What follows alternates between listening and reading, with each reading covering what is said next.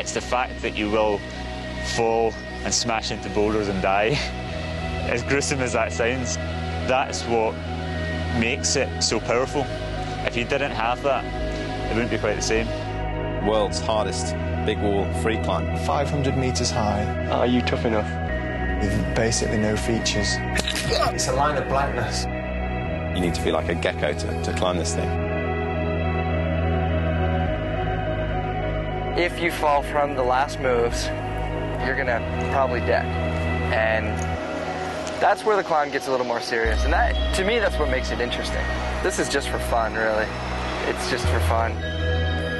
The slate is so bizarre. It's like everything is super smooth. You cannot smear it except for there's like 2 little edges here. And that's it. That's all you're given, you know?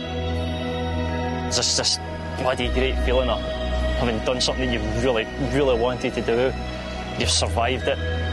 It's magic, and then within an hour you're thinking, all right, what's next? Oh, that was absolutely bloody brilliant. Every time I think about it, it just gives you the shivers down your spine, because it's like, that'd be terrifying. Fuck! Fuck! Fuck! Fuck! I don't think I'd want to do that every day.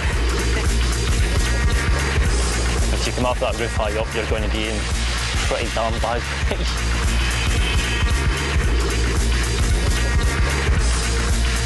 Yeah, I think I'm pretty close to my absolute limit of what I'm capable of, and like my actual physical limit. No one else could do that. I don't know any other climber that would do that.